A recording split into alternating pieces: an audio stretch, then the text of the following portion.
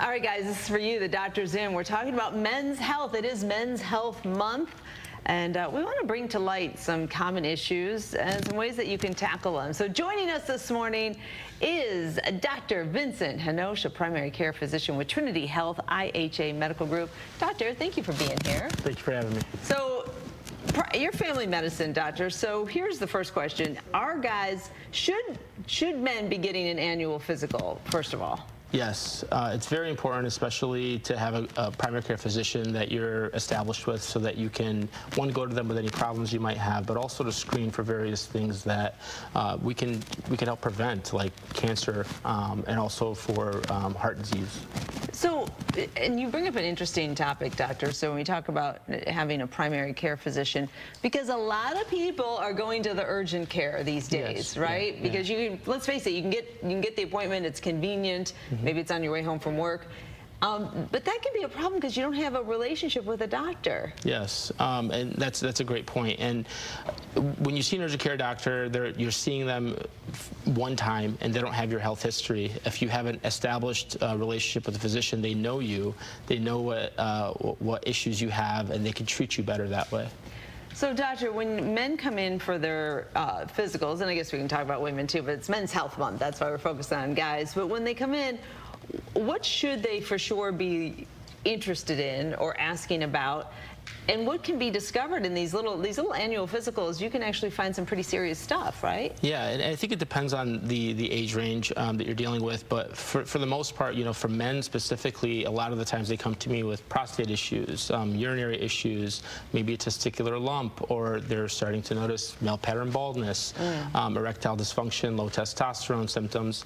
But really, those are men specific. But non-men specific, but equally important, are things like colon cancer, which men tend to sometimes neglect colonoscopy screenings. Right. And we have a lot of modalities to screen for those things, but also heart disease, which is the #1 killer in men over the age of 45. And these are things when you're paying attention and doing that annual physical, these are things that you might spot something, hey, let's get this checked, and then it becomes, you get it on the calendar, and maybe you're catching something early, right? Yeah, absolutely. And there's been countless times where patients come to us for the first time and their blood pressure's high, and that is usually a warning and an indication that we need to start looking at the heart closer, and we maintain close follow-up with those patients.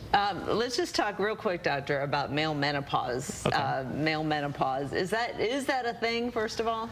Yeah, it's similar. Yes, it is a thing, but it's similar to female menopause in that it's a constellation of symptoms. It's a low energy, it's low libido, it's mood swings essentially that can develop, or depression and anxiety.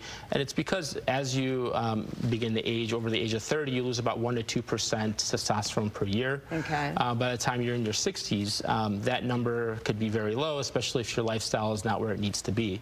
And sometimes men will have those symptoms. They'll come to me and we'll try to modify their lifestyle so that they can try to improve their testosterone naturally. So, by improving lifestyle, we're talking about losing weight, exercising, those sorts of things. Yeah, to absolutely. Get everything, to get the hormones in balance. Yeah, and doing resistance training. You know, doing resistance training, something simple like that, can really increase your testosterone levels, but also getting adequate sleep. Social connections as well, very important. Maintaining a good relationship with your significant other or with your family.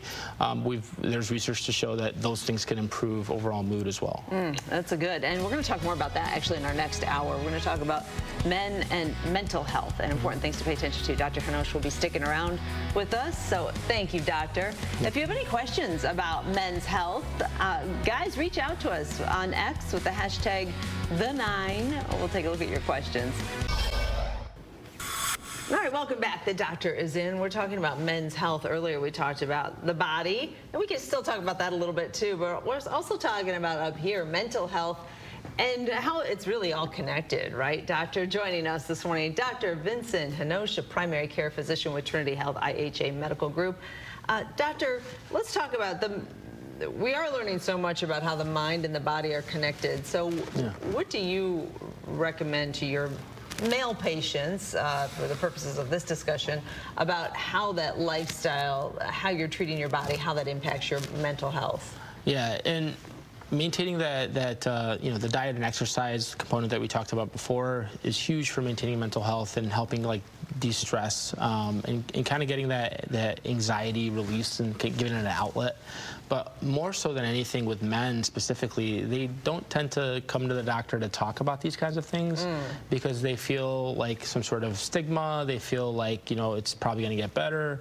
But what ends up happening is they end up coping with things that they shouldn't be coping with, like things like alcohol, things like tobacco, or other substances, and those cause other issues in the line. So walk me through it a little bit, doctor. If a guy comes to you and really, at all age groups, you should be getting that annual physical. So you're in there for annual physical. You say, no, I feel fine. And then you do a little bit of a screening and you recognize maybe there's some depression or anxiety going on here? Yeah, so for most patients that come into the office, we start with what they call a PHQ questionnaire, which is essentially a depression screening. Okay. And also an anxiety screening called the GAD-7. And these are validated ways or tools that we can isolate if there's any risk factors for depression or anxiety, and then we could formally develop a treatment plan by opening up that discussion, opening up that line of communication with the patients. And then what happens next? Is it is there sometimes are there simple steps to treat this, or how do you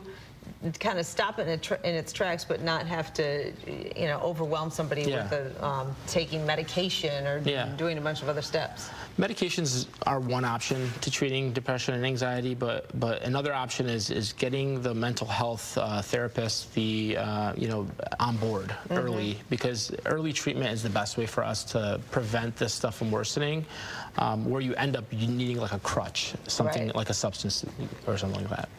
Let's talk about this testosterone. So male menopause. How does that?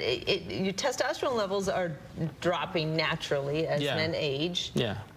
But usually that can be sort of mitigated, right? Yeah, and really that lifestyle is so important for testosterone specifically, and not a lot of people realize this, but your testosterone starts to wane 1 to 2% every year, starting at the age of 30. That's after you peak. And then people start to notice changes to their energy levels, mood changes, libido issues, and that's when they first come to us. But we tell them, like, the first thing you should do is, you know, we don't even test testosterone initially when we see them. We just tell them to change their lifestyle, make sure that you're exercising, make sure that you're eating right, and we give them a diet plan, and we give them an exercise plan. Try to set them up with the right tools so that they can do it naturally on their own without having to do a medication or something like that.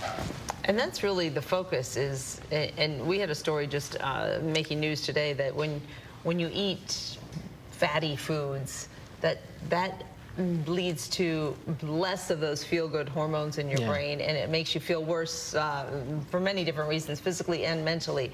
But that's really the interesting place we are, right? When it comes to medicine, is understanding simple things that what we're eating and what we're doing can impact everything, right? Yeah, your body is your temple, essentially, right? What you put into it, you know, you can feel. And, you know, processed foods, simple carbohydrates, things that come out of a package or a can, I usually advise not to consume. Yeah. Whole food, plant-based diets are really the best way to go about it. Healthy grains, lean proteins, healthy fats, fruits and vegetables on every single plate whenever you're consuming anything. Those can go a long way in helping with normal hormones. And in recent times we've seen that there's certain processed foods that contain endocrine disrupting hormones, which could potentially lead to a low testosterone level. Gotcha. Yeah. So it sounds a little overwhelming, but really it's simple stuff that we all are learning every day and trying to adhere to. Real quick, doctor, I know we got to go, but alcohol. What's the current standing on alcohol? Alcohol consumption is it's never really good in general, but in moderation is really what we tell people. If it's affecting your daily life, if you're noticing that you're requiring alcohol more so to, you know, go through your day, that's usually a problem. Right. And you have to intervene at that point. Yeah, keep an eye on the consumption, especially during the summer. Yes. Man. Yeah. All right, doctor, thank you. Good stuff. Thanks we appreciate you.